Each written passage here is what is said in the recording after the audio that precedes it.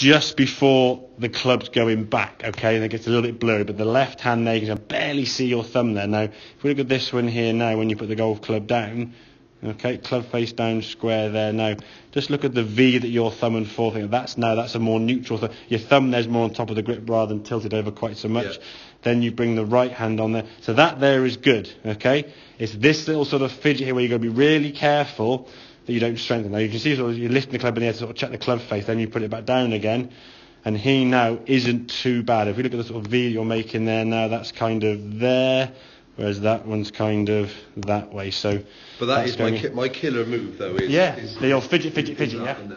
Which is why I said if you stand on the ball for too long, it gets worse and worse sometimes because you're just sort of playing the old trombone with the club. So once you're set up there now with a better grip, you have a little waggle there now, still in a good position.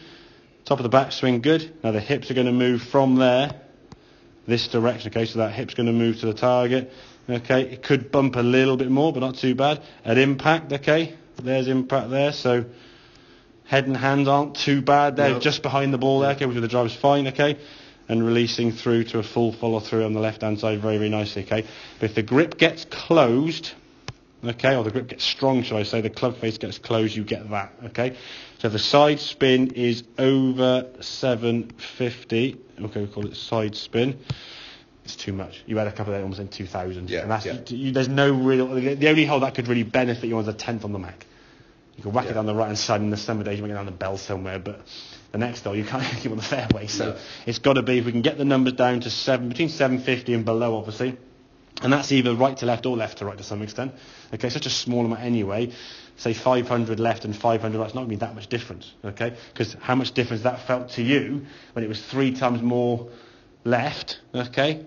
It's being 500 one way or two, only 1,000 difference, so it's not a massive change in that grip. And again, there are going to be times where you get a little hooky one, a little drawy one, or a fadey one, or a pushy one, but don't change every other shot. Don't go, I drew that one, weaken the grip. I blocked it, strengthen the grip. And then give it 10 shots, look at the numbers. If you click on this one here now, the icon with the lines, there's the ball flight, click on that one, then go table. You can look at all the sides with the last one. So the good one's good, good, good. Not so good, not so good. Okay. So the big one, that's the last. If it's gone like 9 yards off the ground, then that's just a bad shot. Okay, so you got to look at ones that obviously got a relevance to thing. Some there in the sort of under 1,000. We'll talk about that one. Okay, so you can see there. If you get most of them, we got probably a half, I suppose, split or above or below 1,000. Yeah, roughly speaking. So if we can get that down, and in some ways, the ones that are over 1,000, some are like massive. And these are obviously going to some irons here now. When you go to, where's your irons on there? There's short shots. You know how many drivers? No, surely not.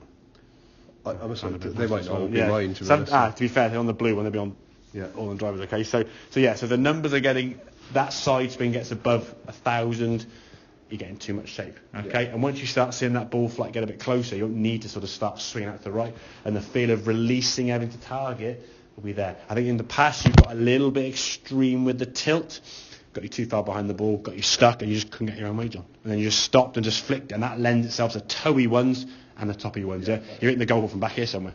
Yeah. When you threw that red ball, so you just went, you just turned through. There's no kind of, I got to be back here and get stuck with your arms. Okay, mate? Yeah, great. Thank you.